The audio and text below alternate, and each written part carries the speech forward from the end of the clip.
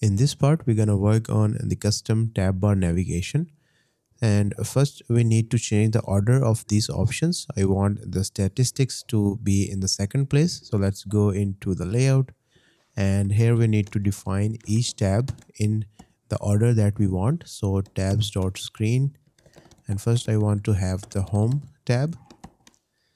And then let's just copy this. And we'll change the name. So second will be statistics, then the wallet tab, and then we will have the profile tab. So when I save this, you will see the order is updated. Now we can add some screen options to this tab. So let's hide the header, and let's have the property header shown set to false. There we go. But let's make it true for now. We will hide it later. Then I want to use the custom tab bar. So there is an option for the tab bar which receives a custom component, and I want to create a custom tabs component. So let's create a new file and create a functional component. Let's save this and let's import it here. Let's save this, and there we can see the custom tabs at the bottom. So now we can design it however we want, but before we do that, I want to show you the documentation for this. I've already created another video on custom tab bar navigation. There you can see this is the video. You can follow this or you can see the documentation. And here are some options to update the title and the icon of the tab bar, but we are not going to use this. We need a custom solution. And under the screen options, let's go to tab bar navigator.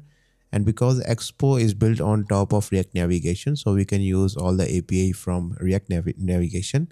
And we're using the tab bar property, which I showed you earlier. And this is the snippet that will render all the routes from our tabs group. So let's just copy this. And this will help us to create a custom design for our tabs. So let's just copy the snippet and paste it here. Okay, so let's export this function and let's change the name to custom tabs. And let's define the type for these parameters: bottom tab bar props from React Navigation. Let's import it here. So you need to import the type like this, and let's save this. So there we have an error. I think we need to define the type for this label. So this should be a string. Let's use any for now. Okay, so let's save this to see the changes. Okay, so we have some errors. Where are we using this? Okay, I think we can just remove this. So let's remove the colors and builder href. And let's use the colors from our colors object. So let's remove this and import the colors dot primary like this. And for this one, we can just comment it down and let's change this to a touchable opacity like this. And let's save this. Let's reload. Okay, so now we have this error. We need to define the key on each element, but we still can't see the tab bar. Okay, so we need to define some styles here. We need to have a width of 100%. Then let's define the height of 100 pixels for now. Let's save this. So to be able to see the changes in the custom tabs navigation, we need to reload the application each time. So there we can see the link for the home tab. We can also see the links of other tabs, but they are white, so we can barely see them. Let's change the color to neutral 800. Let's save it and reload the application. So there we can see all the links now. So the way it's working is when we use this component, this receives a state property which has all the routes from our tab group. And for each route, we define a label using the tab bar label or the title. Then we have is focus property, which just defines if a tab link is focused or not. Then we have an on press method, which triggers when we click on the tab icon. And then we have on long press if you want to use that. And then for each route, we define a touchable opacity, which is a link for all the items in our custom tab bar. So that's how this code is working. Now we need to create a style sheet for our styles. Style sheet dot create. And first we're gonna have style for our tab bar container. So tab bar, and here we will use the styles for this container. So let's copy this styles dot tab bar and let's paste them here. Okay, so what's this now? Create does not exist on type. Did we import this style sheet? Okay, we did not.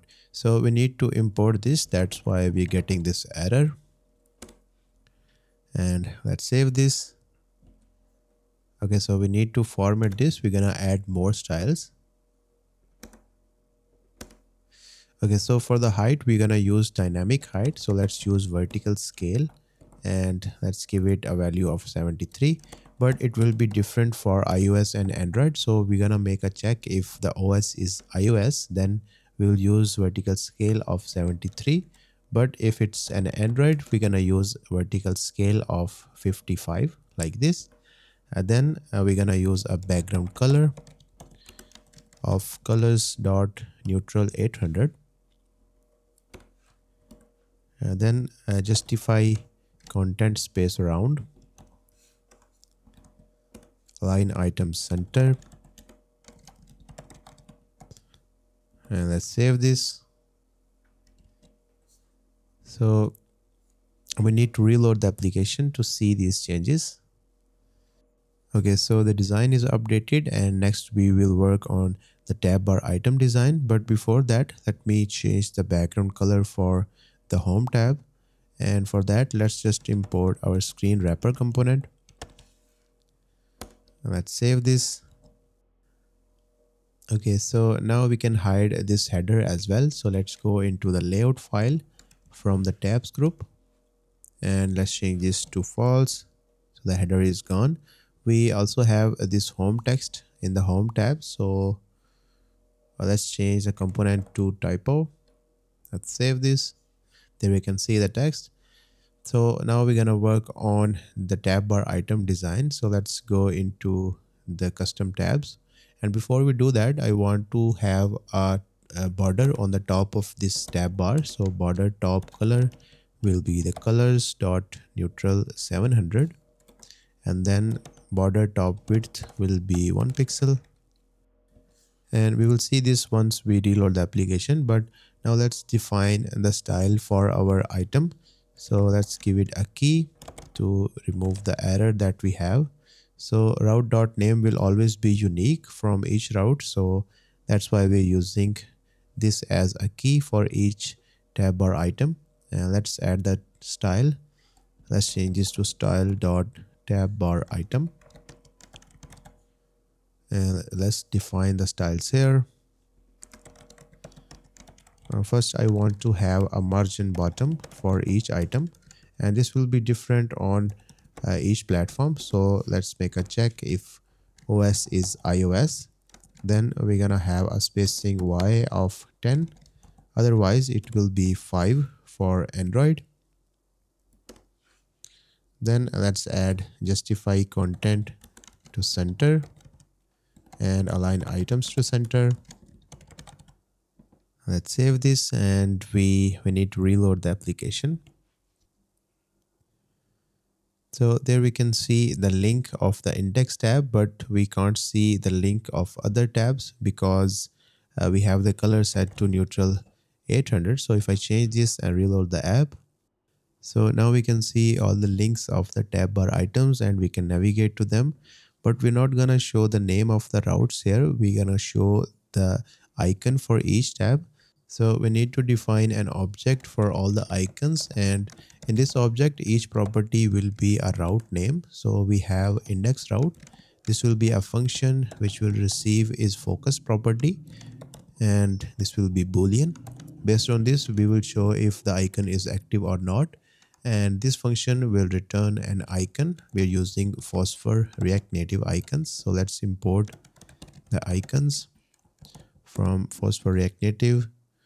And first we're gonna use house icon for the first item, and let's define some properties as the size will be vertical scale of 30, and then we have the weight. Weight will be different based on if it's active or not. So if it's focused, then it will be filled. If it's not focused, then it will be regular. Then we have the color. So color will also be dependent on its focus property. For active, we will use colors.primary, and for inactive, we will use colors.neutral 400. So let's close this and save this. Okay, so now we need to have 3 more icons for other tabs. So let's just copy this and let's change this to statistics. And the icon for this one will be chart bar like this. This one to wallet, and we have a wallet icon. And last one to profile. And for this one, let's use the user icon. Let's save this. Okay, so now we need to use this and remove this label. So we're gonna use the route.name to get the tab or icon property. And if we have that, we're gonna make it a condition, and then we can call the function on this route.name, because each property is a function and we need to pause the property is focused. That way we can see if the icon is active or not. So this will return an icon, and this will change the weight and the color when we navigate to this. So let's just reload the app and see if this is working. So we can see all the icons, and if we click on any icon, we move to that tab. So it's all working. It looks a bit weird because when we move to other tabs, they have a background of white. So let's use the screen wrapper for all the other tabs as well.